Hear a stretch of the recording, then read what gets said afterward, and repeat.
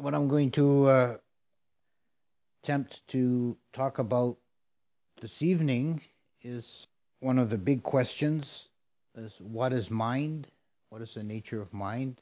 This has been a preoccupation of Buddhist philosophy for a long time, and you can find, for example, in the Zen tradition, many of the koans are basically working around this more basic question, what is mind?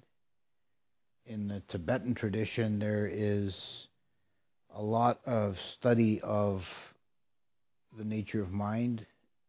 For example, Padmasambhawa's text of the Great Liberation begins with a series of verses giving different sort of theories of mind put out by different schools, saying that mind is the closest thing to us, but we don't understand it. And this is indeed an amazing thing.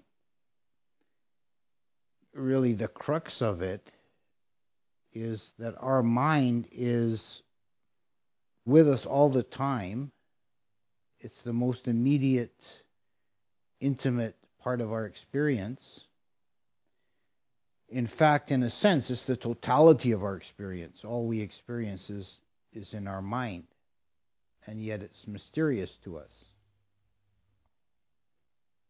In the Abhidhamma of the Theravada, all of reality is divided into four categories.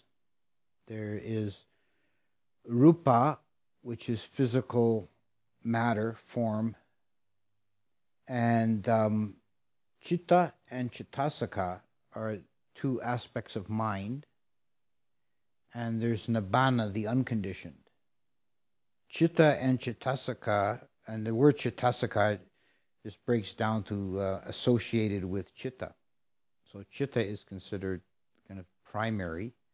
Chitta is the subjective aspect, and chittasika is the objective aspect of mind. The chitta is that which knows. It's the process of experiencing, knowing, of having experience. Not knowing in the sense of understanding, but just knowing in the sense of experiencing.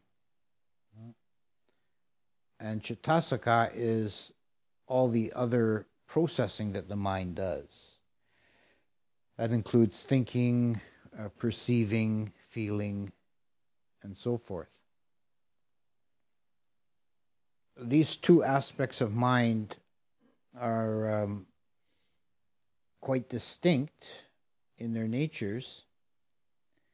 The chitta, the quality of knowing, of pure experience, is elusive, difficult to get to an understanding of, because it's so simple. There's no structure, there's just simply the knowing, and it's immediate.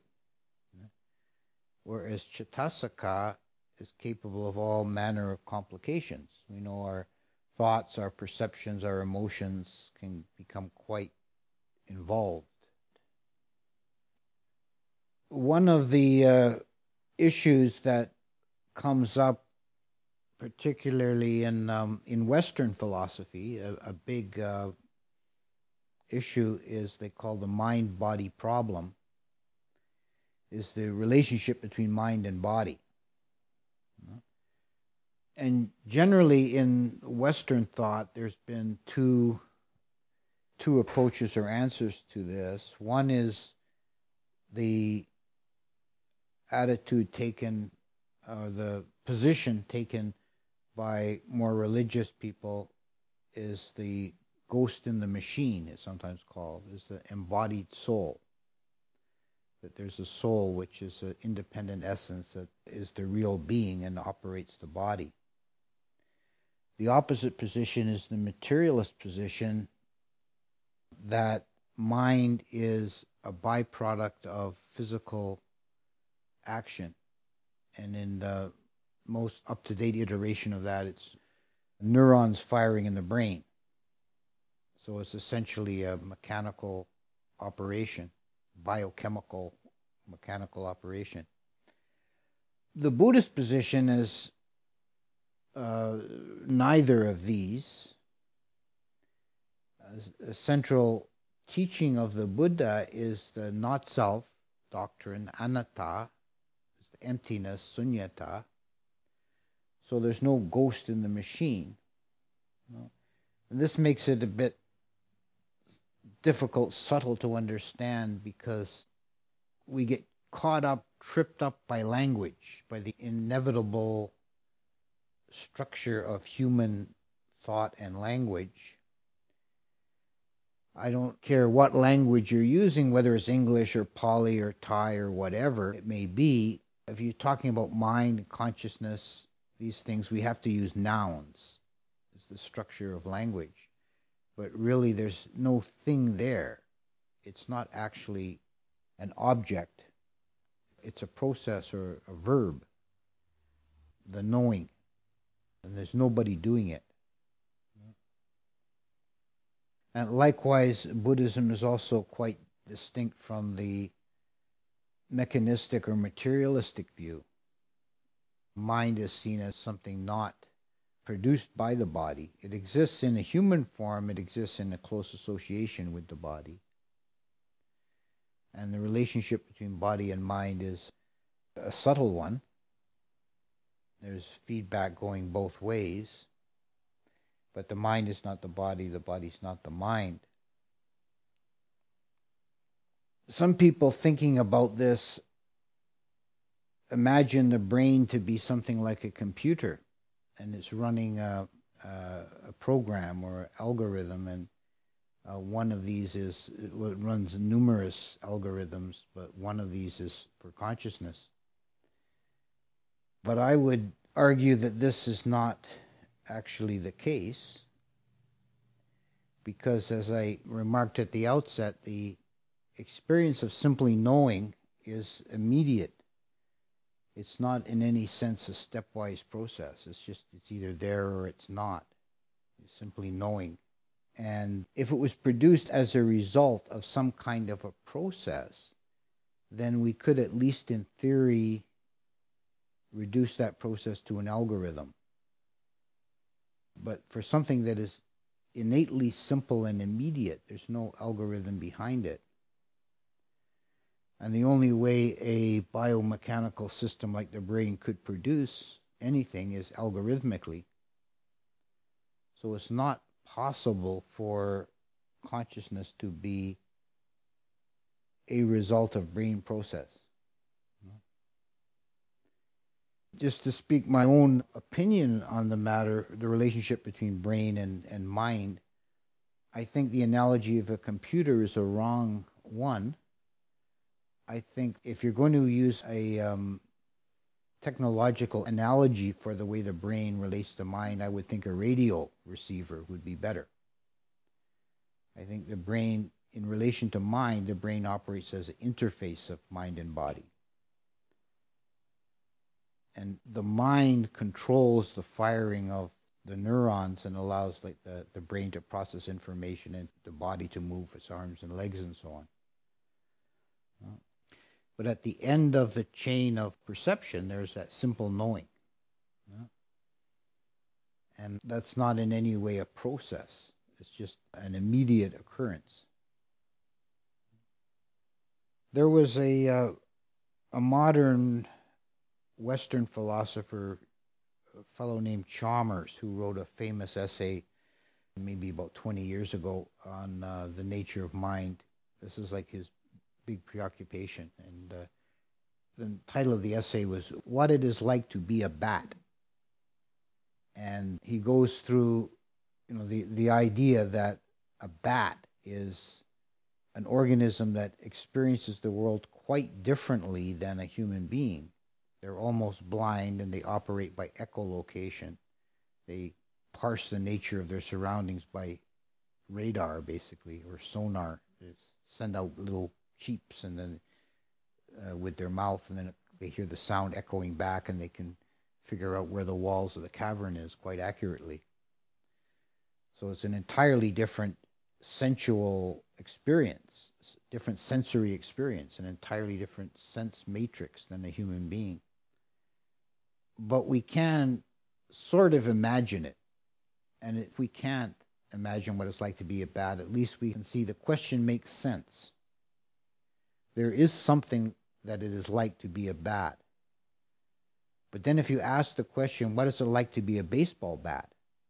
That makes no sense. Because it's not nothing. It doesn't feel like nothing to be a baseball bat. It's an irrational question. Because the baseball bat is not possessed in any way of mind. But a furry bat living in a cave is. So it makes sense to try and imagine what is it like to be a bat. In living organisms and in beings, let's say in conscious sentient beings, there is this final step of mind of simply knowing. The other aspects of mind, the chittasakas, I think most of those, if not all of them, can be explained algorithmically. And we do now have technology that mimics many mental processing. Like we can have even things like face recognition software that now the police forces and things are working on, and they're still pretty rough, but they're getting better, which is processing an image of a face and then identifying it from a database and knowing the individual. And that's the kind of processing we do when we see our friend's face and we recognize our friend and call him by name. The chain begins with sense experience of seeing color and shape, which is all that the eye sees. The eye doesn't see a face, let alone Joe or Fred or Sally. It sees color and shape. And that's just raw data, information. Just like a camera sees like pixels, the brain sees color, the eye and the optic nerve fires back to the brain, color and shape. And then that's worked on by perception. And perception is sanya in Pali, one of the mental processes that is incorporated within chittasakas. And it's a processing of that raw information. Basically, when you use technological terminology, it's working against the innate database that we've built up over the years. So first of all, it recognizes a face as a human face. And if it's someone it's seen before and it knows the name, then there's a further degree of refinement and it calls up a name. This is processing of information by perception. Then there's a motive aspect of mind based on Vedana, feeling. This is another processing, and it's a very rudimentary processing. It's the basis underlying of emotion, but emotion is much more complicated. It starts with this base in Vedana, which is basically just liking or disliking. So you see that face, and it's some guy that's cheated you a year ago, and you're still angry with him, and so that you have a feeling of aversion. Or if it's your dear friend you haven't seen in a while, you feel happy.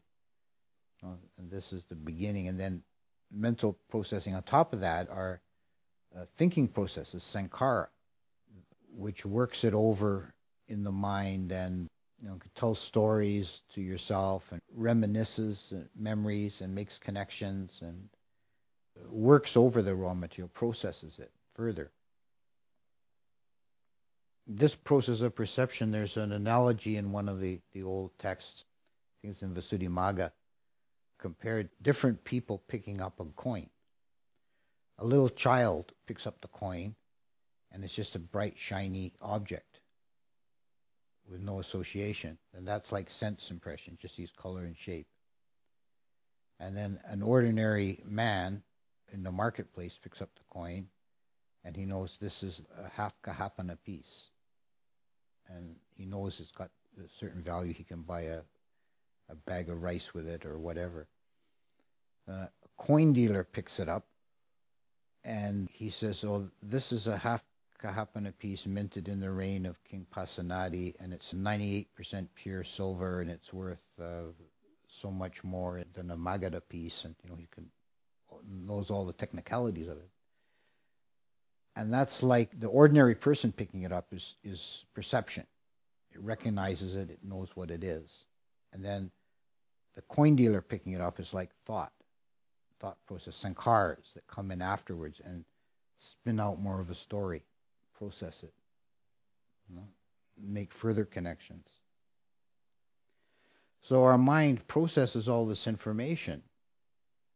But again, the key difference between us and the computer is that we are aware of that. At the end of the chain, there's a knowing.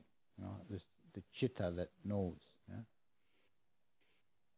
And when we're working with the mind, one of the key aspects is to not get lost in the processing, in the chittasikas. And this is really where we go astray, is we identify with the processing. So we're off-centered. You know? We're askew in the mind. We're off balance. You know? And we lose the sense. It's never actually gone. We can't not be conscious. We can't lose that knowing, but we lose the sense of it. And we kind of identify with the thoughts or with the emotions. Then we're pulled out from the center of the mind into the periphery, and there lies confusion and suffering. But if we're able to center ourselves clearly in the knowing, then all the rest can happen naturally, and we can be aware of it, and we can work with it. Now, we don't have to feel overwhelmed by it. We feel like we're in charge. And all of these processes operate according to causes and conditions.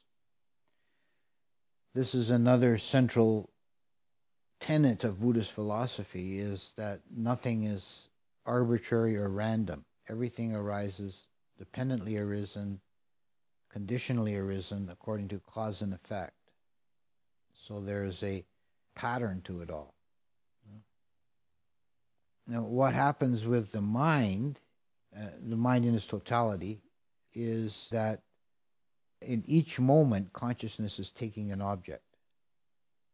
This is the bare bones raw material of human experience, is consciousness taking an object. All the rest is details. At each moment, there's consciousness and an object. And there is a pattern to it. And this is also something that is gone into in great detail in the Abhidhamma and other texts, how we process information and what happens. And the mind can operate in each moment. It's taking an object, but there's also an aspect of volition. There's a choice. This happens in a sequence. The object that's presented is a result of past causes. And then there's a moment the object is known, then there's a moment of volition as to what to do with it. It's called a jhāvana moment. This is when karma is made. And karma, which is action, volitional action by the mind, is one of the causes that sets up the conditions for future objects to arise. So the objects which arise at any given moment are resultant, which means it's not a product of choice. This is something presented to the mind, and the mind's aware of it. But then what the mind does with it, there's a choice. This is the moment of freedom. And it takes some effort to exercise that freedom. I love the image. Some of you will have heard me use it before from one of Ajahn Chah's talks. He says that in the old days in Thailand, they traveled about in ox carts. And these ox carts would be pulled by water buffaloes, and they had these great big wheels, great big wooden wheels.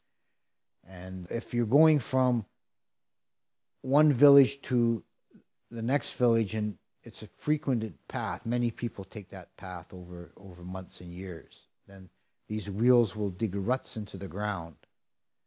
And you can just lay back in the cart and go to sleep if you want.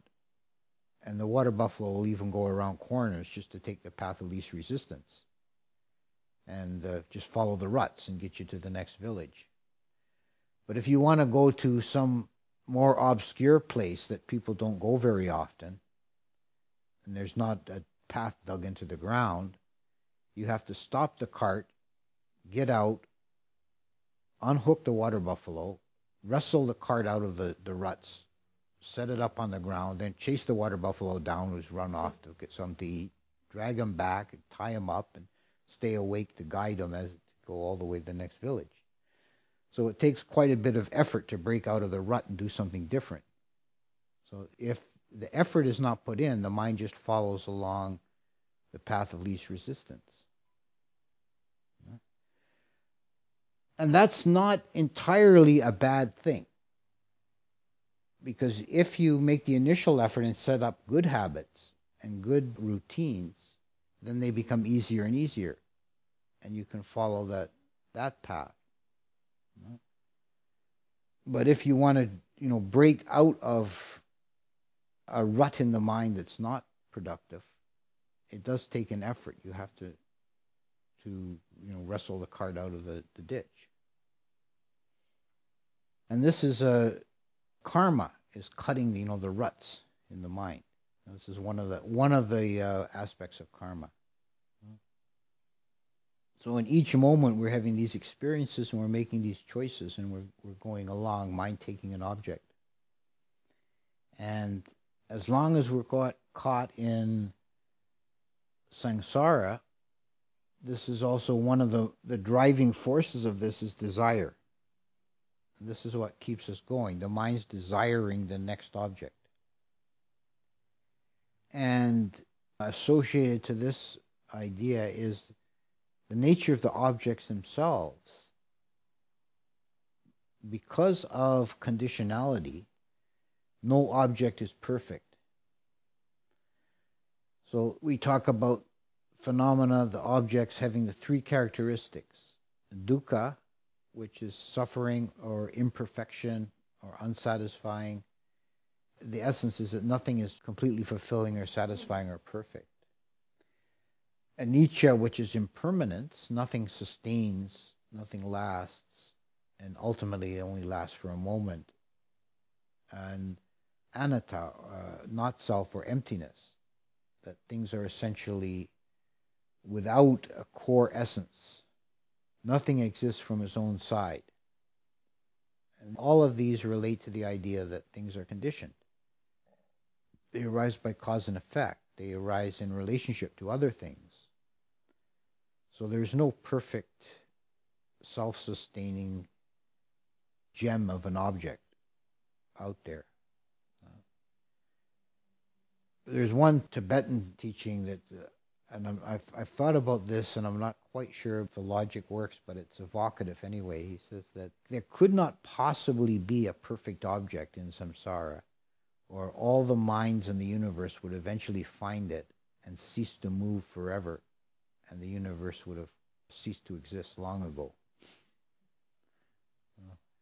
So it's the kind of the driving energy under everything is this desire, the hunger or thirst for taking the perfect object.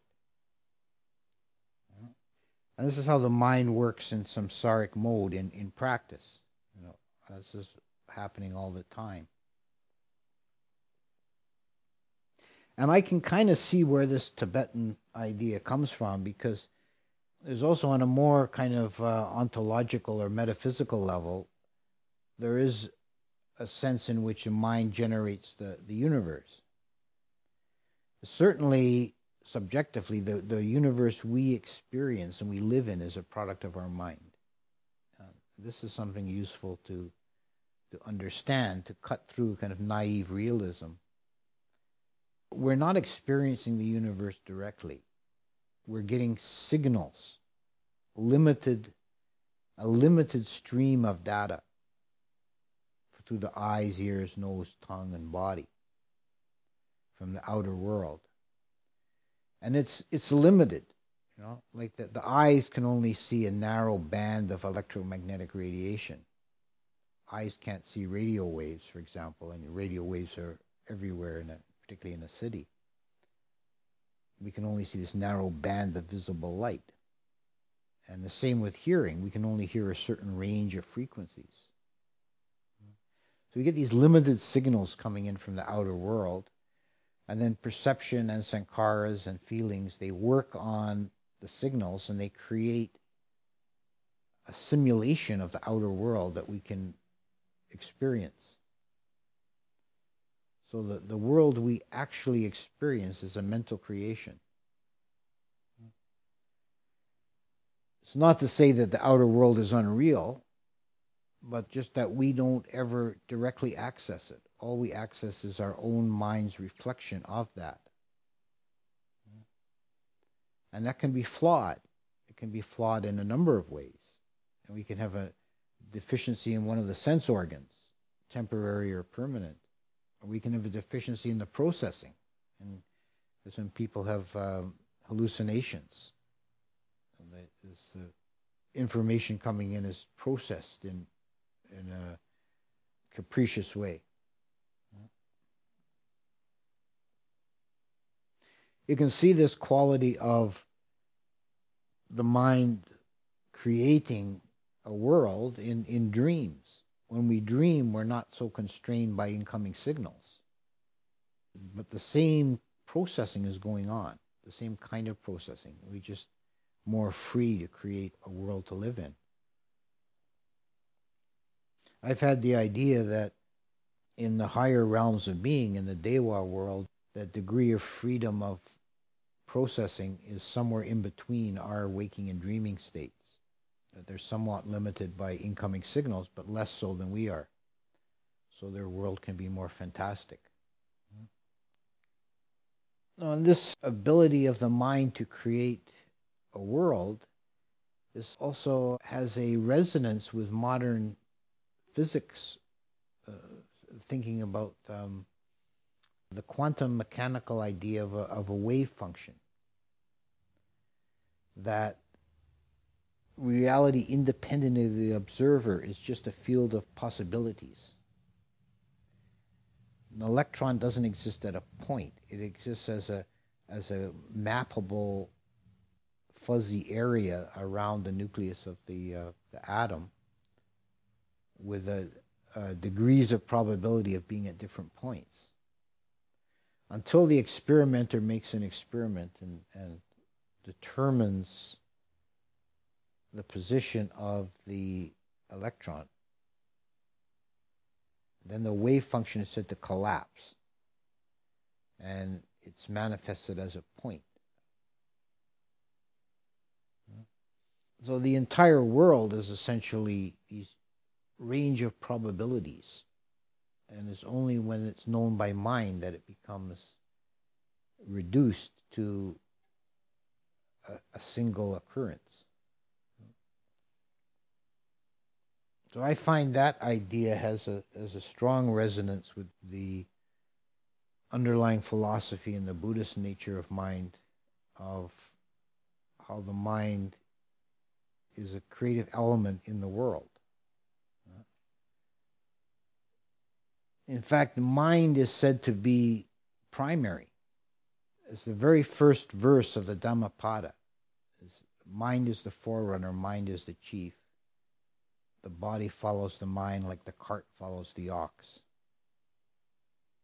Which turns around I think the modern bias is to think of matter as primary, and that mind is a secondary occurrence from matter. And I've sometimes heard the argument made by materialistically minded persons that, well, the universe existed for a while before any kind of life evolved and there was any mind at all. But then there's no explanation given or possibility of an explanation for why the universe came into the being in the first place. Of course, in the theistic model, it's because God did it, right? God made the universe. But then that raises further questions. Where did God come from? And why is not the universe perfect if God is perfect? So forth.